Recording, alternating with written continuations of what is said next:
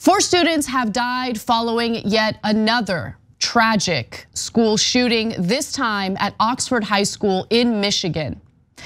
The 15-year-old suspect is thankfully in custody. We don't know too much about him, and we don't know too much about what his potential motive was, but I will give you the details of what we know at this moment. Now, investigators identified the victims who died as Madison Baldwin, a 17-year-old, Tate Meyer, a 16-year-old, Hannah St. Juliana, a 14-year-old, and Justin Schilling, a 17-year-old. Meyer died in a patrol car as a deputy was attempting to rush him to the hospital due to the severity of his wounds. Now, others, of course, were injured as a result of this shooting.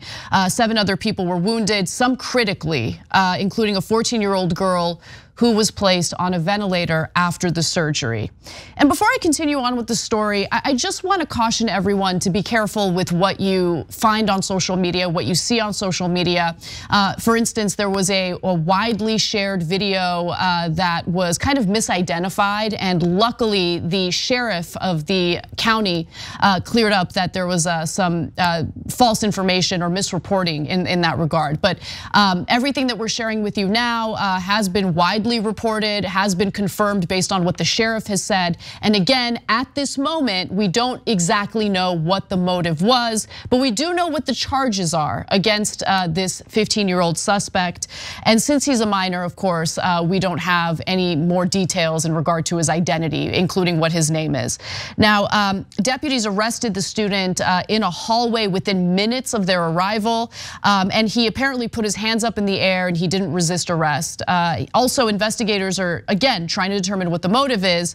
However, since this is a minor, the suspect is a minor, the authorities need permission from the minor's parents in order to question him. And according to the sheriff, the person that's got the most insight and the motive is not talking, meaning that they do not have the ability to ask this 15-year-old any questions because the parents have not granted permission. In fact, the parents are potentially facing some charges in this case as well. So the authorities announced that the suspect will in fact be charged as an adult, and the charges include the following. 1 count of terrorism. And I just want to caution you guys in regard to the meaning of terrorism in the state of Michigan. So when you think of terrorism, usually it's something that's politically motivated. But under state laws in Michigan, terrorism really applies to an incident or a case where there's intimidation. And so the argument here is through the mass shooting or through this school shooting, it led to intimidation among the student body, the administrators, the educators in the school. So that's why he is facing that charge. It's not necessarily a politically motivated motive that led to this shooting. I'm just telling you what the what the press conference indicated, what the sheriff had said, and I want to give you some more here. He's also facing 4 counts of first-degree murder, 7 counts of assault with intent to murder, and also 12 counts of possession of a firearm. Now, initially, the authorities believed that he only had 7 bullets left, but now it turns out that he had much more than that. I don't even want to give an exact number, not that it's an incredibly important element to the story, but details keep changing, so I don't want to give you a number that might change again in the future, but he had more than 7 bullets on him. But the weapon he had was not the kind of weapon that carries a high capacity magazine. I'll get to that in just a second. Now, since the suspect is a minor, again, the authorities have not been able to talk to him directly yet, but they have, of course, launched an investigation, including executing warrants to search his home. They've obtained his cell phone and other objects that they're going to use in their investigation. They also found some writings of his that might clear up what the motive was in this shooting. And of course, the suspect obtained the gun from his own home. Apparently, his father had purchased the weapon prior to, or actually during the Black Friday holiday sales, okay? So the gun, let me give you the details. The boy's father on Friday bought a 9mm Sig Sauer SAR used in the shooting. Sheriff Bouchard said he didn't know why the man bought the semi-automatic handgun, which his son had been posting pictures of and practicing shooting. So this is where the parents come in and possible criminal charges against the parents might be filed, because they clearly did not secure the weapon. They didn't keep it in a safe place. They have their teenage son posing in pictures with this weapon, and then later he used the weapon in this school shooting. Another detail that was shared with the public by the sheriff was the fact that the school had noticed some questionable behavior from this student, and so they had notified the parents about it. The parents were apparently on campus discussing their son with administrators hours before the shooting took place. Okay, so we don't know any other details about that, but that is information that was shared with the public by the sheriff. Also, authorities were made aware of posts on social media that said that there had been some threats of a shooting at roughly 1,700 student school, at this 1,700 student school. But the sheriff said that they did not know about the rumors until after the attack. Now, one student said that he had actually texted several younger cousins in the morning, and they said they didn't want to go to school, and he got a bad feeling. He asked his mom if he could do his assignments online. Bryant, the student here, said he heard vague threats for a long time now about plans for a shooting. Again, we don't have any additional details on that, but there are some claims that there were warning signs, some red flags prior to the shooting taking place. Now, one of the videos that's been circulating online features students who have barricaded themselves in a classroom, and there's someone knocking on the door asking for the students to let that individual in. Initially, as this video was going viral online, it was thought to be the shooter himself pretending to be a police officer so he could be given access to the classroom. The sheriff has now said that the person knocking on the door, in fact, was a police officer. That's what the sheriff says. So if you have come across this video, just understand that the person knocking on the door and asking to be let in is not the shooter. But I think that this video is still important to watch, because you can see that the students have not only barricaded themselves, you can see that the drills that they now have to undergo, the training that they now have to undergo because of the prevalence of these school shootings has led to them, taking certain actions, which is incredibly sad when you think about it. I mean, to now put the onus on students to protect themselves from mass shooters because our politicians refuse to do anything about gun violence in this country. We refuse to do any type of common sense gun legislation, even gun legislation that the vast majority of Americans favor. Simple things like background checks, right? We're not talking about banning guns. We're talking about just common sense gun legislation that could minimize the prevalence of the gun violence that we're seeing in this country, certainly the prevalence of the school shootings. But watch this video and pay close attention to, honestly, what stood out to me, how calm the students are and how it's very clear that they've underwent training in order to be prepared for this kind of situation. Let's watch. Yes, Sheriff's Office. Safe to come out. Yeah, he said it's safe to come out. Now, we're not willing to take that risk right now. I can't hear you. We're not taking that risk right now. Okay, well, come to the door and look at my bag, bro. No. Yeah, bro. He said bro. He said bro. Red flag.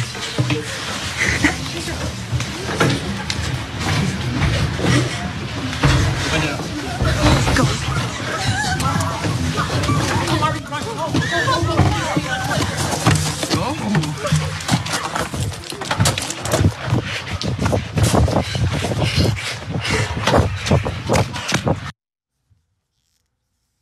So they suspected that the individual trying to get into the room was the shooter himself, but it turns out that it was a cop, and he did in fact use the word bro, which the students are smart. They're like, use the word bro. I don't know if that's really a cop. We're not gonna let him in. That's a red flag.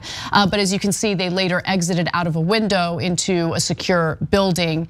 And there are other videos that I wanted to share of this before I get into some gun statistics, gun violence statistics, which of course we do over and over again on this show because of how often incidents like this occur. Aiden Page went on CNN to discuss his experience during the shooting, and he talks about what the students have learned to do when there's an active shooter on campus. Let's watch. We're looking at a picture that you took of what looks like a bullet hole with a lot of chairs piled up. What is that image of? We made this barricade, and there was a bullet hole that shot through our door. So the shooter was close enough to actually shoot into your classroom through the door? Yes. Wow.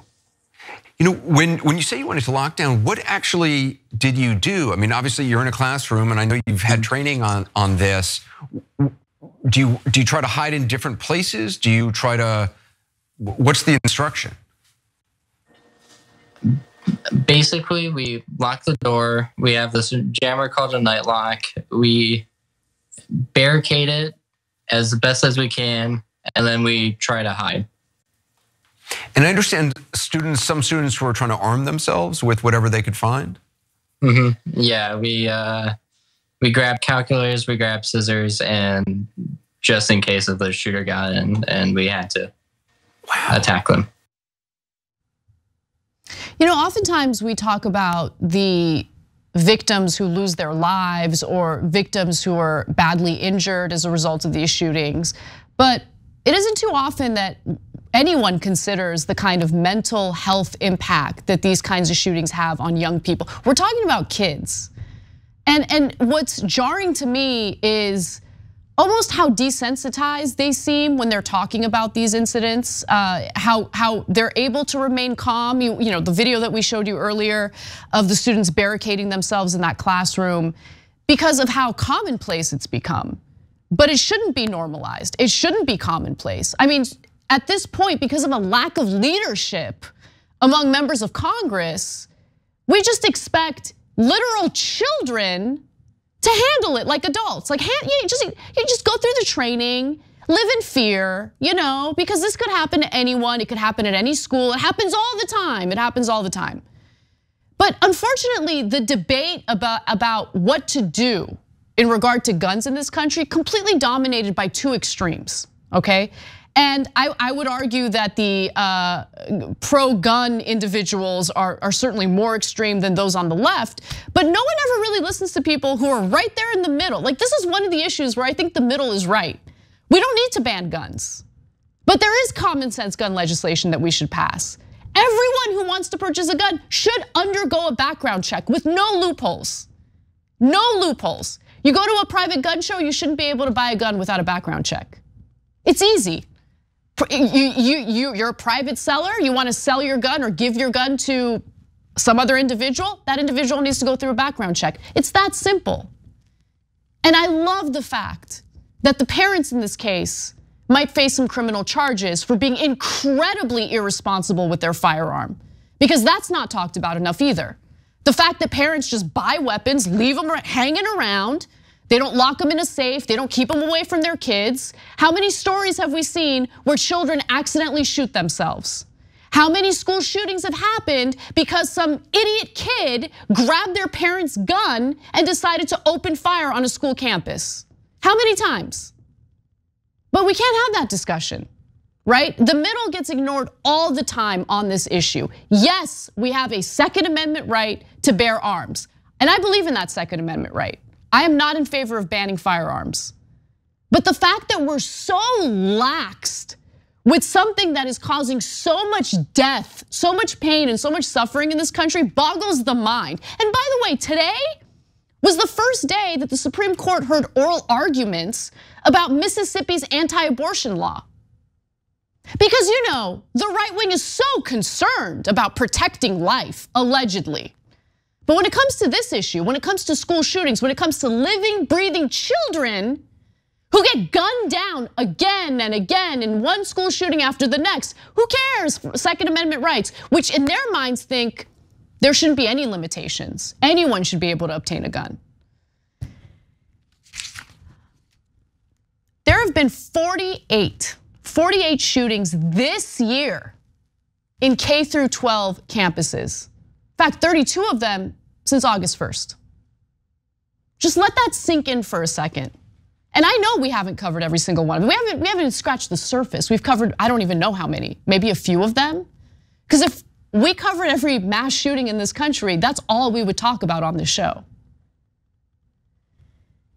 Take a look at this graph put together by Vox, gunpolicy.org, United Nations Development Program. Those are the sources for the information here. But the United States, pretty big outlier when it comes to gun violence. Compared to other countries, of course. Because more guns means more gun violence.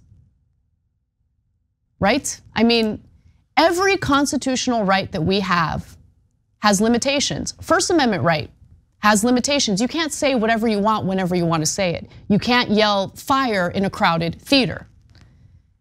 Why is it that when it comes to the Second Amendment, which has to do with weapons that kill, the right wants no limitations at all?